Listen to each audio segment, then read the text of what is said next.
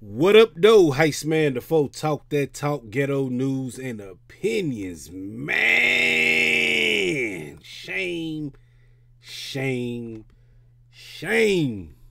I think this story set us back 300 years, man. Y'all know what I'm talking about.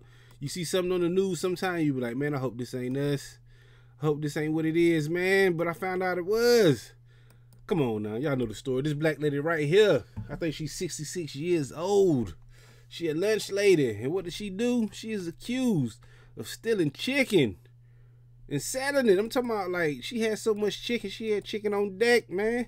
They said she had about $1.5 million worth of chicken that she didn't stole, man. That's a lot of chicken.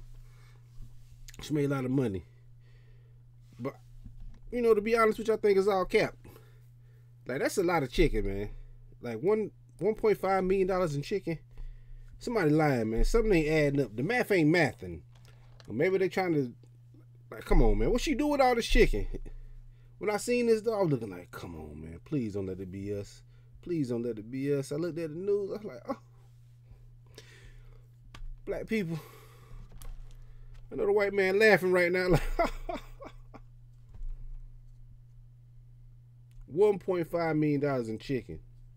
You get no sides to go with it or nothing, no macaroni, no sweet potatoes, and yams and greens, and you name it. I don't know, man. That's the news, though. I seen the 66-year-old woman from Chicago or Illinois, somewhere, and they said she stole $1.5 million in chicken. A lunch lady. Like, they got that much chicken at school? Did she do it over a period of time? I don't know, man. I didn't do all my research and find out about this, man. But just the number, $1.5 million in, in stolen chicken. I don't know. I don't think it's true. That's a lot of money, man. Like, come on now.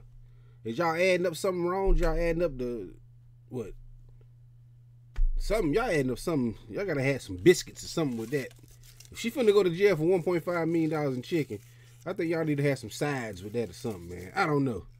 But we definitely gonna be talking about this Friday right here on this channel, because I go live every Friday talking about stuff just like this.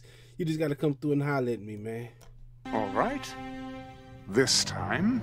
But I'll be back. And sooner than you think. Wherever there's prejudice, ignorance, inequality, I'll be there.